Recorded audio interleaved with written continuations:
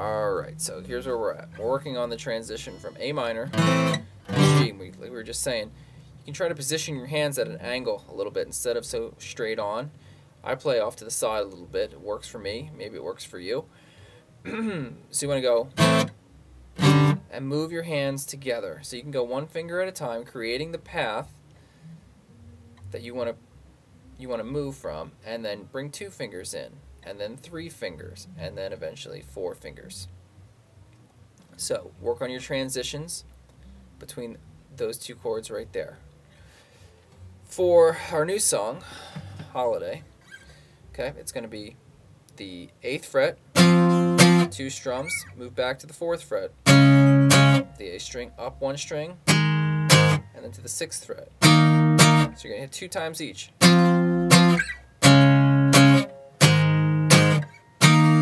But move your hand together. That's the object here. Move the hand together.